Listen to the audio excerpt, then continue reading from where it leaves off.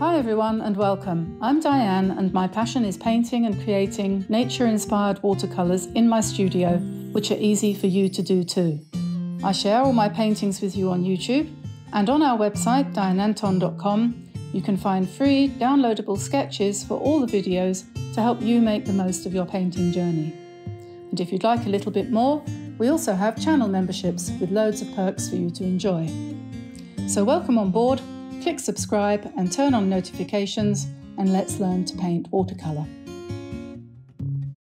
Hi everybody, just a quickie today.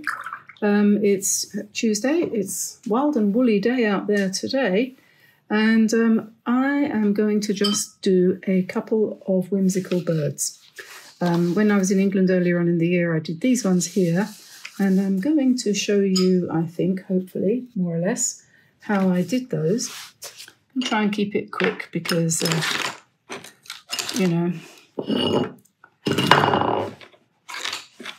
it's lunchtime basically. So, right, let's do blue, shall we? I'm using the Kuretake set here.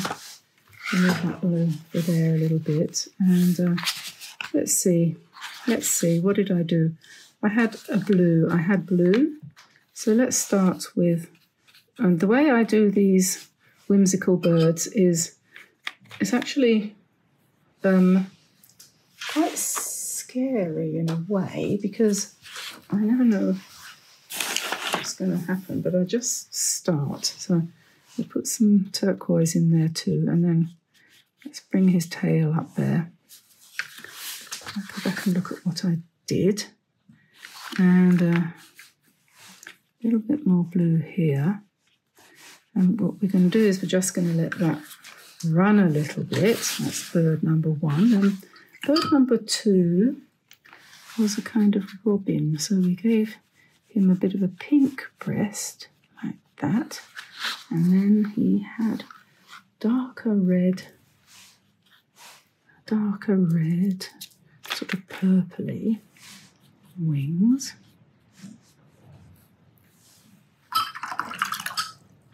And then number three was green in the middle, greenish.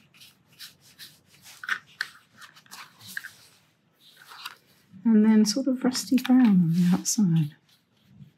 So his tail comes up here like that. His head's over here.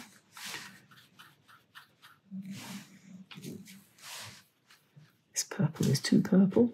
You can always lift off the colour if you want, if you're not happy with it. Can you hear my dog snoring in the background? And then I think time for the legs in a second. So let me see, what colour have I got here? That's sort of, there we go, nice brownish colour there. And here too. It's different when you put it on top of another colour. And then we want a sort of greeny blue on the back here. And he's going to have a little beak up here.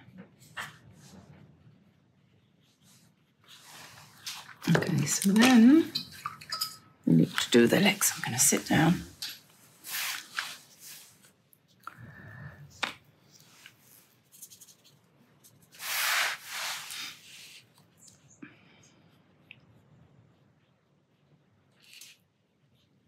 Birds always have fairly long legs. They don't always sit up on their legs, but they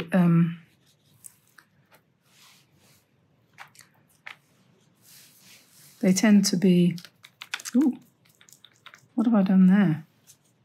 That would be good for doing eyes and things. Anyway, put in his fingernails.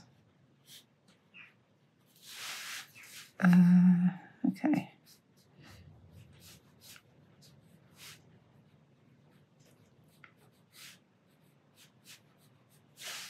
Just let the serendipity take over. Never try, she said, telling herself, never try to copy something you've already done, because it won't work. It's always going to be a little bit different.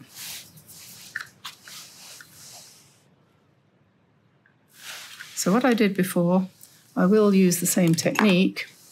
What I did before was I used my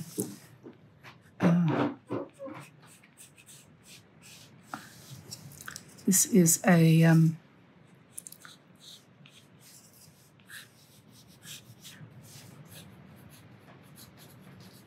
Stettler Kuretake brush pencil. Let's see, what did we do for his beak? He had a little beak like that. And then the eyes very close together. The reason I wanted to do this again was because I did it while I was in England on holiday and didn't film myself doing it. Where's his beak going to be? His beak's going to be either up there or down here, I think. If we put it there, he looks as if he's a little bit concerned.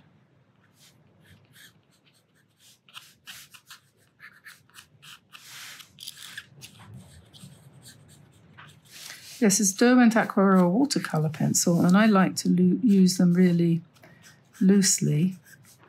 When it hits damp paper, it really shows up very well, so suits my sketchy personality.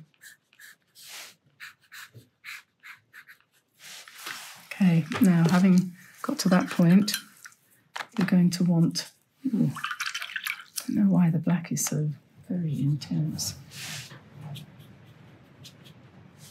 Just put a little bit more brown on the back of this one, I think.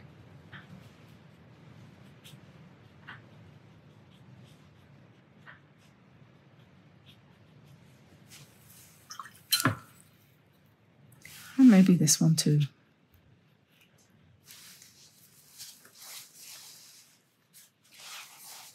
Too bright, too dark.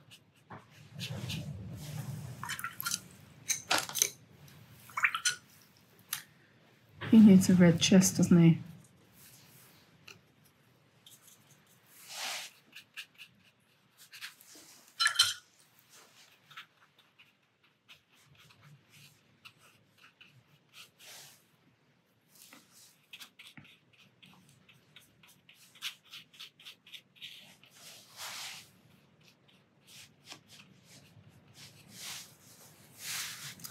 Okay, drying time. So now they're dry and we're going to do the embellishments. So first thing really is to do some white around the eyes.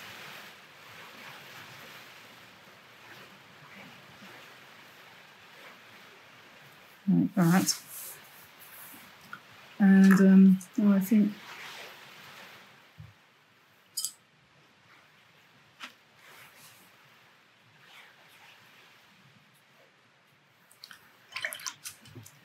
needed to be a little bit darker. So, okay, so what we're going to do with our white pen, usually when you see these, what would you call them, whimsical birds,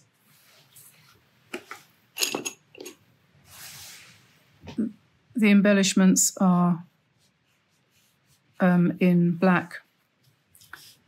But I quite like to do the outside line, so the outside shape in a sketchy sort of black, and then the actual squirrels and things in white. You can do whatever you like, though,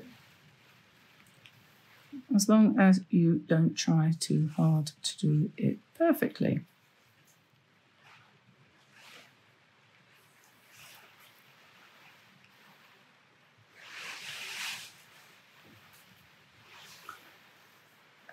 Okay, and then this one.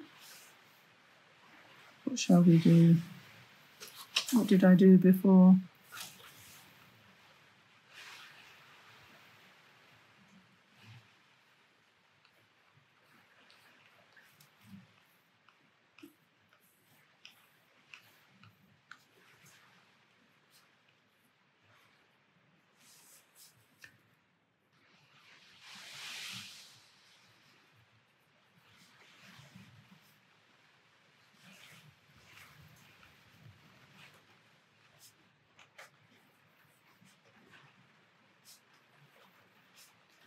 The weather's gone terrible.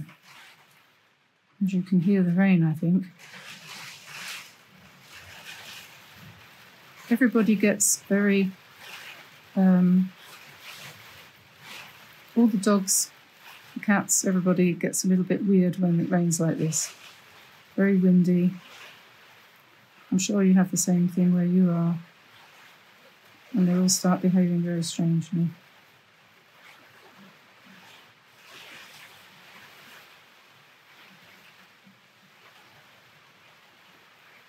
So there we are, there's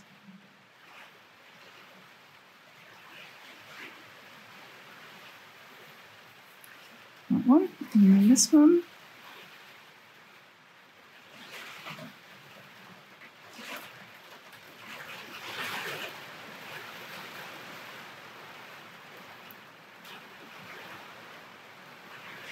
Now we have to wait till the end of this one for the surprise ending.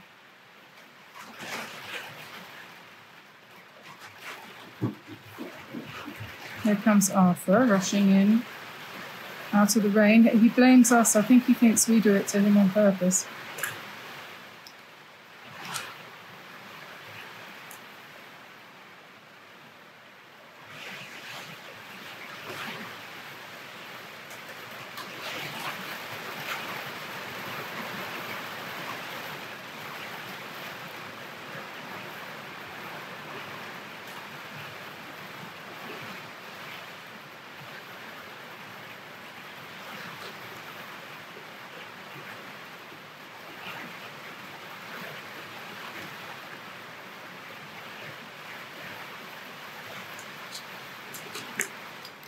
Need a little bit more ink there than this is willing to give up.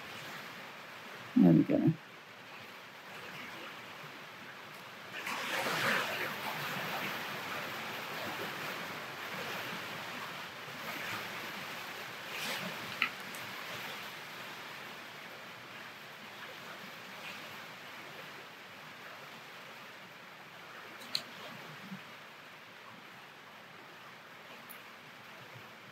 Okay, I think probably we'll leave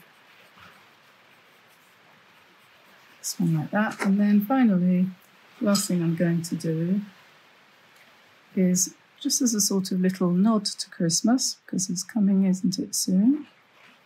We will give them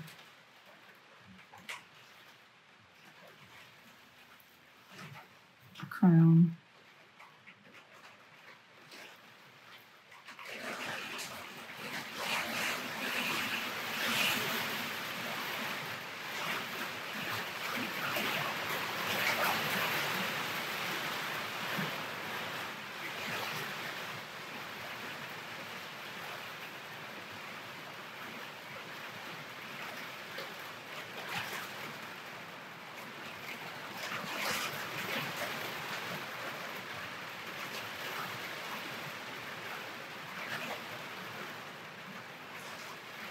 Three gold crowns, and when that's dry we'll be able to put some jewels on.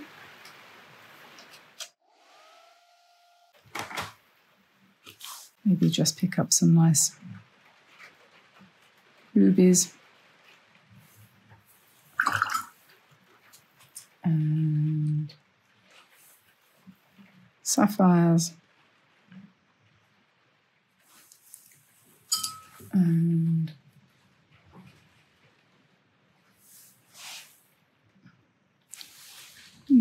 emeralds.